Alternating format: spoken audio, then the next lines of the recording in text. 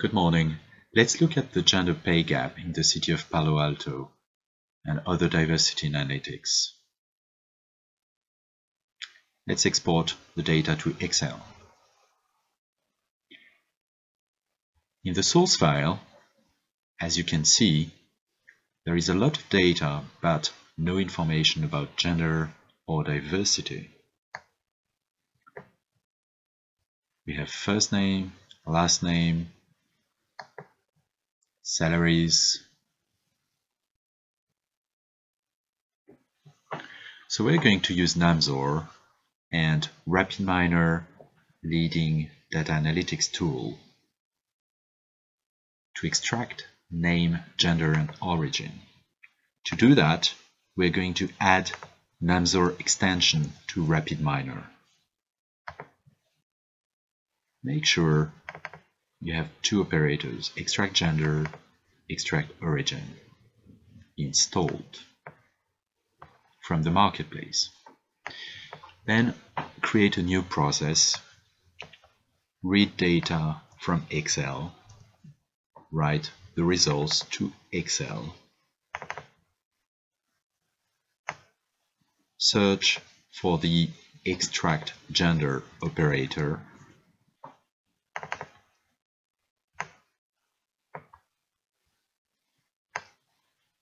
connect the operators together to create your process flow.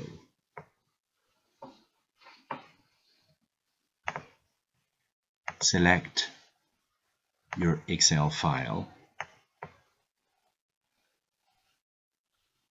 You should see all your input data there without any gender or diversity information.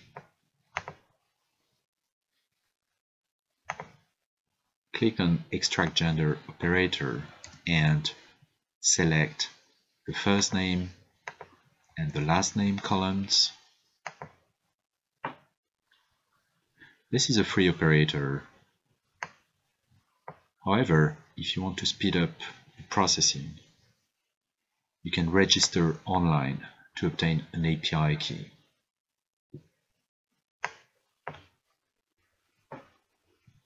So go to mashape.com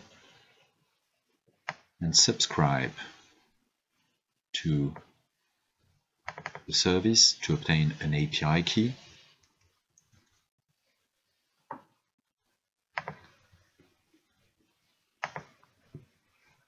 This is a freemium API, so you can try genderizing about 1,000 names per month for free.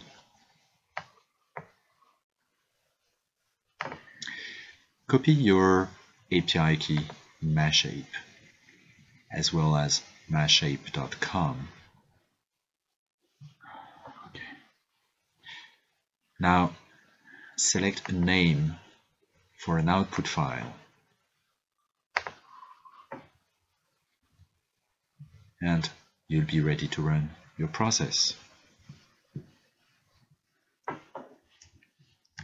With the free API, this will take about 30 seconds, and with the freemium API, it will take 1 or 2 seconds. As you can see, using the green light, processing is completed, and we can now visualize the results. The software has inferred the gender information, recognizing that Andrea Rossini, for example, might be Italian, is likely to be male, whereas Andrea Parker is likely to be female name.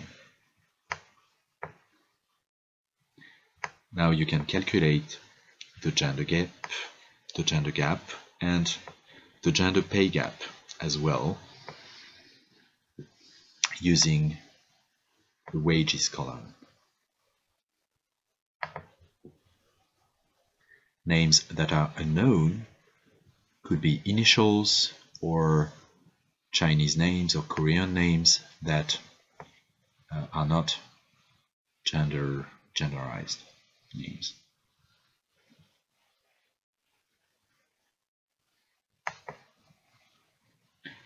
As you can see in the results, it's also possible to calculate the gender pay gap using one of the salary columns.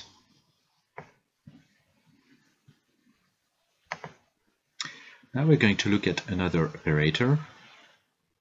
We're going to extract origin from personal names, linguistic, cultural origin. This is basically the likely country of origin.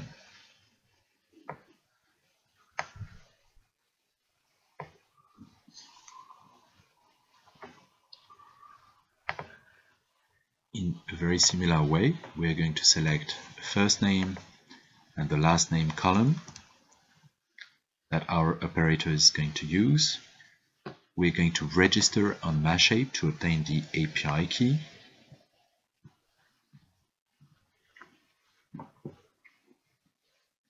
Again, the API is freemium, so we can obtain a free API key that will allow to process about 100 names per month.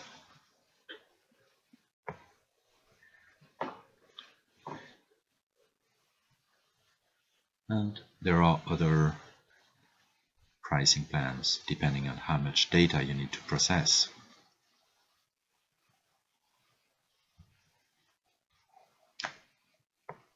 So we'll select the API key and copy the API key in RapidMiner. We'll just select also mashape.com and we are ready to launch our process. We'll just change the file name for the output first.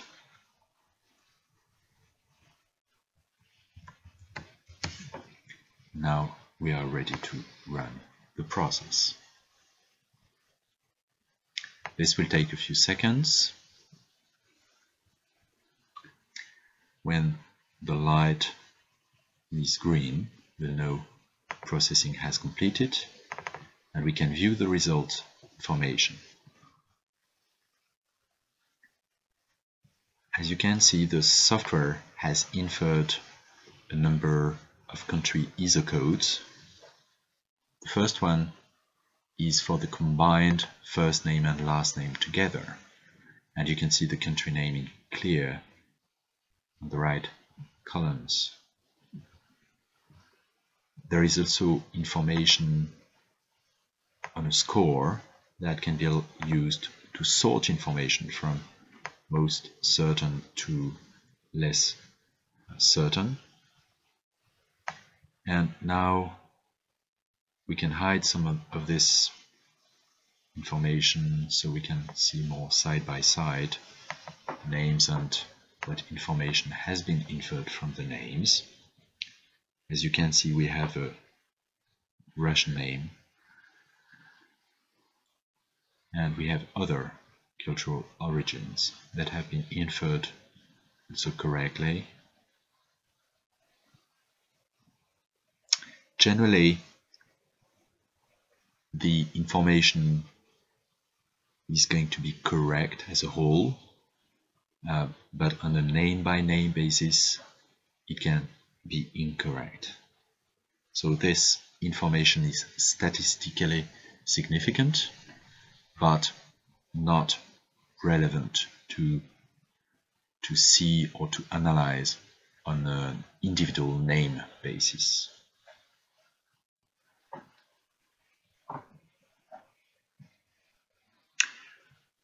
It's possible also to then combine all this information together and analyze diversity as a whole in a population.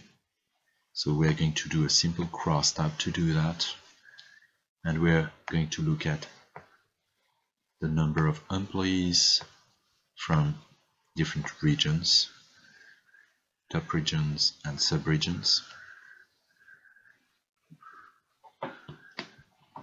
And of course, this information could be analyzed in various other ways to measure diversity.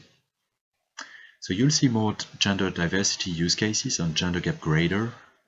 And of course, you can visit our website to get more information on the API or the toolkit. Thank you very much. Have a very good day.